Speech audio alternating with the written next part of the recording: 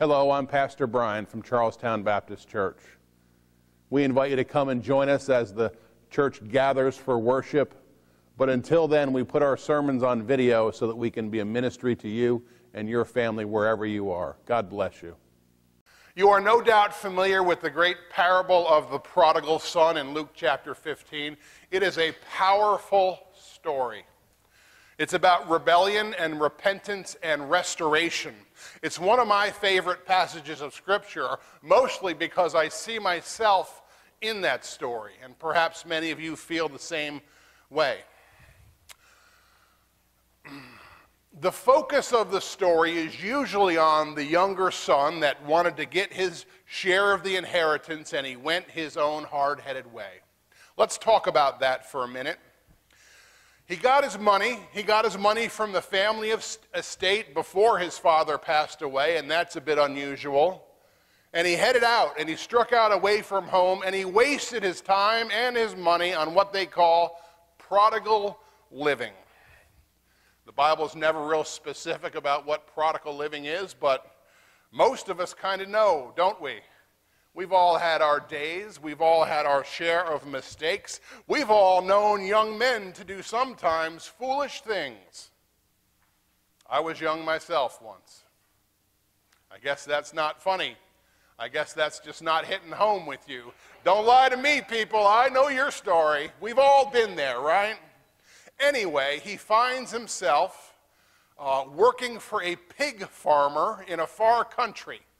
Now, for a young Hebrew boy to be working for a pig farmer, that's about as low down as you could possibly get. And he says to himself, what the heck am I doing here? I need to get right and go home. And he humbles himself, and he returns to his father, thinking that perhaps maybe he could get a little corner of the bunkhouse with the servants.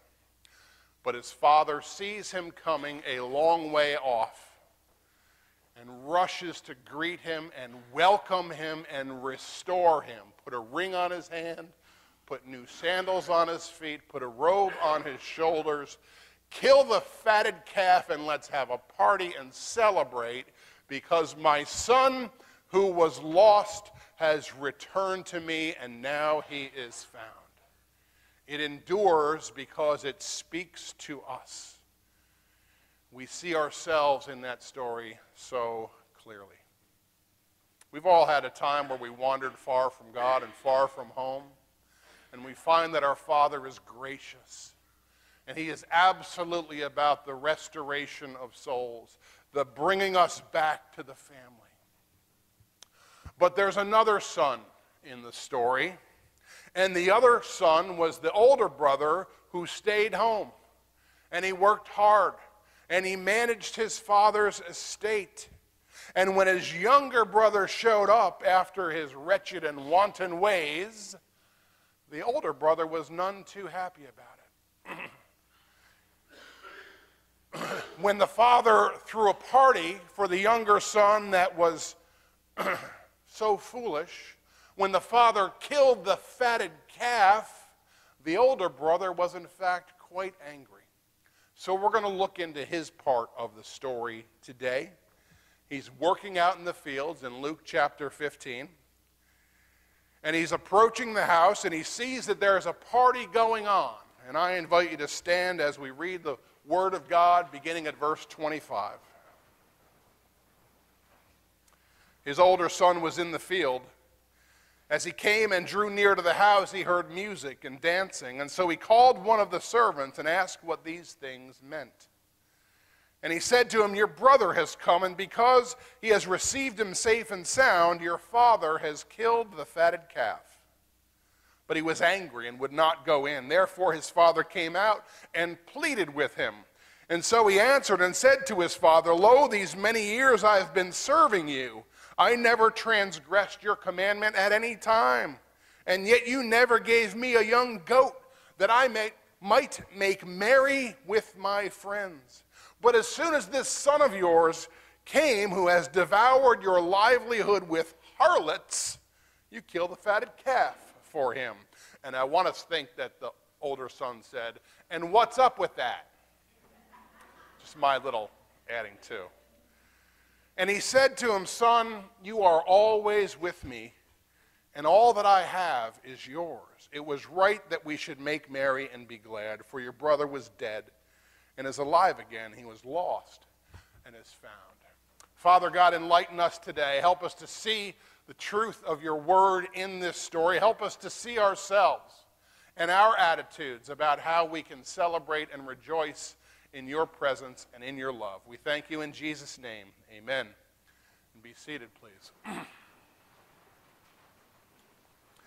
So last week we did a sermon that was a little bit about money and how we respond to and use our wealth and how much is enough. And we concluded that message with a passage out of 1 Timothy chapter 6 that said, the love of money is the root of all kinds of evil, for which some have strayed from the faith in their greediness and pierced themselves with many sorrows.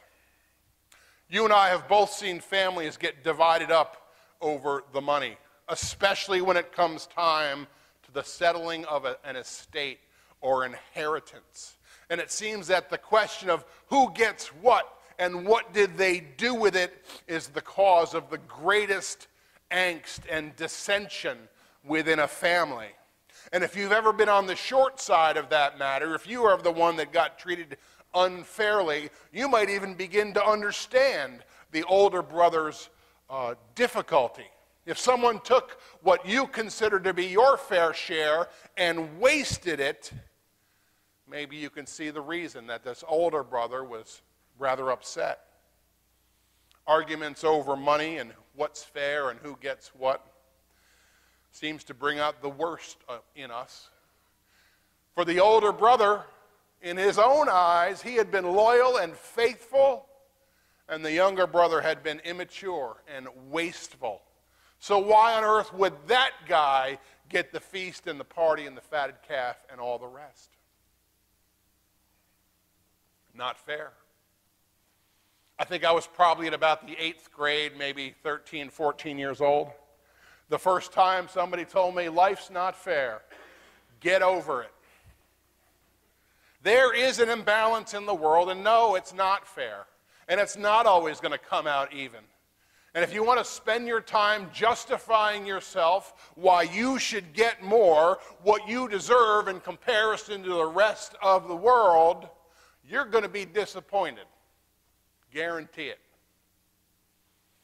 I tell you, too, that God's definition of what is fair and just and right is very different than yours. And furthermore, God is not required to meet your expectations. God will do what God chooses to do, and he will give as he chooses to give. Is it fair? Doesn't matter. God is at work, and we celebrate that. This part of this parable reminds me, in fact, of another parable that's found in Matthew chapter 20. It's about the workers in the vineyard. And there was a landowner, and he needed some day laborers, and he went out early in the morning, and he rounded up some guys, and I'll give you a denarius. That's a, excuse me, that's a fair day's wage. I'll give you a full day's pay, come work in the vineyard. And so they came, and they got to work. About the middle of the day, he wanted to go hire some more, and then early afternoon, he hired some more. And then in the 11th hour, he went out and hired more, and he said, I'll give you what's right. So these guys, they came in at the last hour of the day. I'll give you what's right. When pay time came at the end of the workday, he said, you guys who came in last, you line up first, and they got a full day's wage. Lucky for them. Nice. So the guys at the back of the line who had come in early in the morning, they thought that they deserved more. They thought they'd get a bonus because they had worked hard and they'd done so much better. And they got what they had agreed to, a full day's wage, a denarius. They complained about it. They griped about it. They said, not fair, not fair. And the landowner said, did you not agree with me for a denarius? Take what is yours and go your way. The last will be first, the first will be last. It's not going to come out fair, my friends. Do the best you can do with it. Live with it. It's not even. The prodigal's older brother was comparing himself, justifying himself in his own mind compared to the brother. He's getting more than he deserves, and I don't like it. When we take on the task of comparing ourselves and what we get in life to what the others get, you're going to be disappointed. You're going to come out on the short end of it. You're walking on thin ice. Because of ego and pride and this natural inclination we all have to justify the self, you're going to feel like it's treating you unfairly, and you'll always rate yourself above the next guy. You can always find fault in somebody else. If you look, point out to what's not fair in your own life. None of that does you any good, and you are wasting emotional energy about things that have no value or meaning whatsoever. If you're going to compare yourself to anybody, Jesus is the standard. And you will come up short, my friends. You will come up short. Thank God for his grace. Thank God for his love, even when life is not so fair. Thank God for his promises that he will always be with us, and he will never fail us, and he'll guide us through whatever comes our way, whether down or up or down or up again. He's always there. And he will give to us as he chooses to. It's called living by faith and trusting in the Lord. I highly recommend it. So down to verse 28, the father came out to speak with the son. And we begin to see the real issue. Notice what the son said in verse 29. Lo, all these many years I've been serving you. I've never transgressed your commandment at any time. Yeah, right. I bet he did. And yet you never even gave me a young goat so that I could have a party. Now, what's the focus of the man's argument here?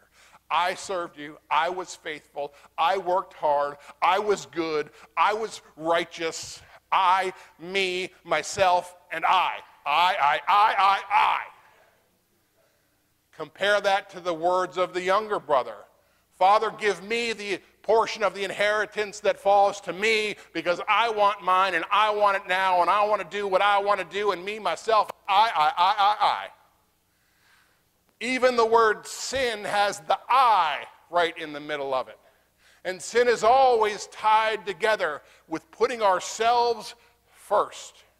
I want what I want and I want it now. And I'm going to do what I want to do, and I'm going to meet my needs in the way that seems right to me, and I want the glory, and I want the recognition, and I want the praise for my favorite person in the whole world, me. That's the core of sin, my friends. Isaiah chapter 14 talks about the fall of Lucifer. Lucifer, of course, was one of the angels, perhaps the highest of the angels. And before time and the created order began, he said, I want to be on top. I want to put my throne above. I will ascend into heaven. I will exalt myself over the stars of God. I will sit on the mount of the congregation, and it's all about me. We fall into that trap and we fall into that pattern because we want the glory for the self. The older brother is justifying himself, promoting himself, declaring his own righteousness in the sight of the father. And he's wondering why the father doesn't meet his expectations. Well, like I said, the father is under no compulsion to meet your expectations, my friends. What God desires from us is humility and grace. Paul talked about in Galatians 2:20, I've been crucified with Christ. It's not about me. It's no longer I who live, but Christ that lives in me. And the life I now live in the flesh, I live by faith in the Son of God. John the Baptist said it. He must increase, but I must decrease. We got to get the self out of the way. We got to get the ego out of the way. We got to get the pride out of the way. put to death the self-justification, self-glorifying, trying to convince God of how righteous and good and hardworking and loyal and faithful we are. And the only righteousness that any of us have is the righteousness of Christ that is granted to us. Amen? Another element of the older son's frustration here is that in his mind, the younger brother does not deserve such grace, doesn't deserve a party and a fatted calf. Now, clearly he was wasteful with what he had. Clearly he'd done all kinds of things that would be not so favorable, life of sin. He had degraded himself, caused all sorts of pain. He didn't deserve a fatted calf. He didn't deserve a party, and the older brother refused to go in and participate in such foolishness. And he looked at contempt at his brother. He looked down upon him. You see, when you get in the business of justifying yourself and proving to yourself your own righteousness, the very next step is justifying the condemnation of all who are not you. When you convince yourself of your own worthiness before the Father, which our guy has done here, it's easy peasy to point out the flaws and mistakes of everybody else. And then that way we can make ourselves to be judge, jury, and executioner. They're not good enough. He doesn't deserve it because he's not good enough. Let me ask you, my friends, who amongst us is good enough? Who amongst us is so righteous or holy that we have the right to cast the first stone, to look down upon a brother, to stand in judgment or condemnation of anybody? Who are we to determine what they deserve from the Father God Almighty? How dare we take on such a role? Do you really want what you deserve from God? Do you really want God to treat you fair? Because God would be fully justified in giving up on the whole lot of this humanity and condemning us all to the wickedness of hell. That would be absolutely within his rights to do because of our own rebellion and recklessness. God would be perfectly justified. But because he is merciful, because he is gracious, because he loves us in spite of ourselves, he has made a way. He has sent us his son Jesus, who shed his own blood, who died for us, that through faith in him we can have hope and we can have freedom and we can have restoration to our place in God's family. God chooses to give grace to those who don't deserve it. That's why it's called grace.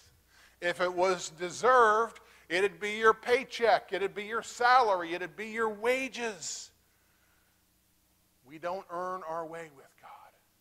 We receive mercy. We receive grace. God's whole plan of restoration is based on his mercy and his grace. Romans 9:15 tells us, I will have mercy on whom I'll have mercy. I'll have compassion on whom I'll have compassion. We thank God that he has chosen to have compassion on us. We thank God that he has chosen us to be the recipients of his mercy. God's love is demonstrated through his grace to sinners. While we were not yet sorted out, before we were ever anywhere close to good enough, Christ died for us. More than that, having been justified by his blood, we shall be saved from wrath through him. And we receive restoration by faith and in faith. And because of faith, we receive all that God has in store for us. But wait, that's not all. Sound like an infomercial there, don't I? But wait, order before. The older brother is complaining, and he's justifying himself and pointing out the flaws and failure of the other. He's angry that he did not get the blessing, frustrated that the other guy got more than was justified. And so the father comes out to talk with him. Verse 31 and 32, and he said, "Son, you are always with me, and all that I have is yours." He said, "Son." He called him son. Do you recognize that your Father in heaven is your Father? Yours. Your Father. And he has declared you to be part of his family. And that's a powerful thing. Do you recognize that you are a child of the King? We are sons and daughters of the Most High God. You belong to him, and he belongs to you. He is our Father. For some of us, because of the way words work, for some of us that it's kind of weird. For those of us that had a less than spectacular relationship with our own dads on the earth, the idea of God as Father is a little problematic sometimes. Because when I think of Wayne B. Hotaling, my dad, who divorced my mother when I was 5, who died an early death due to a life of alcoholism, I could go on for a while, but there's no need. There are sometimes less than fond memories there, okay? I'm 53, I still got baggage, right? Here's how I worked through those things, and maybe this will help some of you today. I've learned that my Father in heaven is everything that Wayne B. could have been, or should have been. And all those things that I had wished for from my dad, my Father already is, and always has been, and always will be. And that helped me kind of reconcile a few things, and maybe that gives somebody here today something to hold on to, and I hope it does. He said, "Son, you are always with me, and all that I have is yours." All that I have is yours. Everything that belongs to the Father, we receive. And God offers to his children all the mercy, all the love, all the blessings, all the peace, all the hope, all the joy, all the promises of heaven, all the fatted calves in all the world are already yours. Ephesians 1:3 says that we are blessed with every spiritual blessing in the heavenly places. Now, how much is that? Because that's got to be a lot. Jesus said, "I have come that they would have life and have it more abundantly." That is ours, the abundant life of Christ. Peter said, "You're a chosen generation and a royal priesthood and a holy nation and his own special people." Paul said, "You are a new creation in Christ, all the righteousness of God in Christ." It is yours, it is yours, it is yours. All that he has is ours. Why do you suppose this older son felt neglected, felt left out? Why do you suppose the father had overlooked his life and had failed to give him a young goat? Could it be that he was so busy working, so busy serving, so busy doing what he thought was right, so busy trying to prove his worth and his own righteousness that he misunderstood the whole relationship? The older brother stayed home and worked and served and gave it everything he got. because he thought that was going to earn him some points. You don't earn points with God. You receive grace from God. He misunderstood the whole thing. It is by grace you have been saved through faith. It is a gift of God, not of works, lest anyone should boast. Why do we sometimes feel that God is distant or not attentive to our needs or our prayers? Or maybe we feel like we have not received all the spiritual blessings in the heavenly places. And maybe I feel like my life in Christ is maybe not so abundant today. Could it be that we have not because we ask not? Could it be that we really don't believe all those promises are for us after all? My friends, all that he has is yours.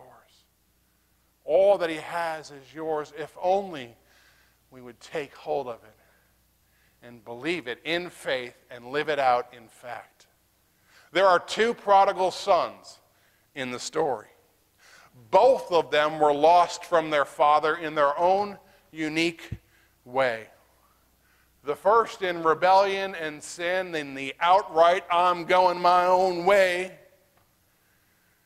And the second in a much less subtle way of earning his keep and proving his worth before the Father.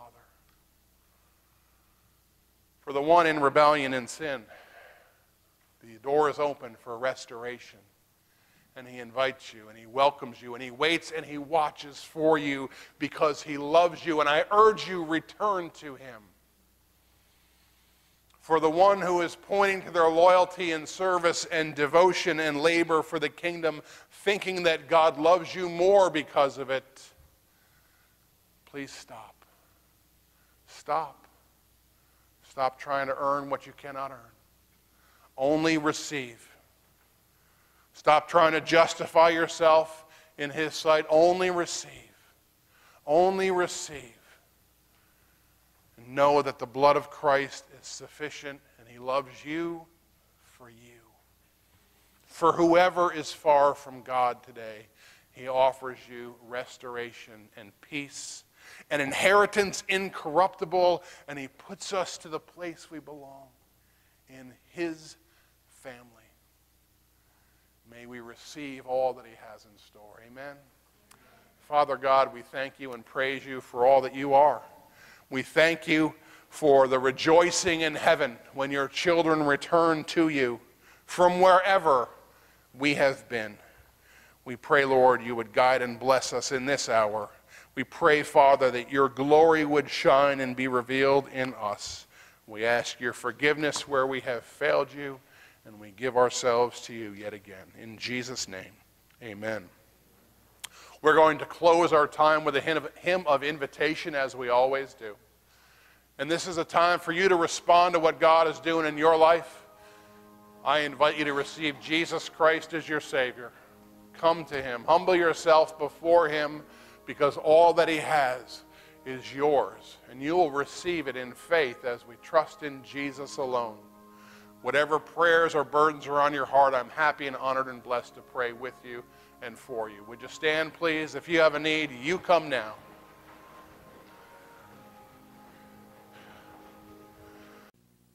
My prayer that this sermon has been a blessing to you and that the Lord spoke to you through these words. We appreciate your participation. If we can be of ministry to you or your family, feel free to give us a call at the church office, 304-725-5917. We look forward to hearing from you. Until then, God bless you.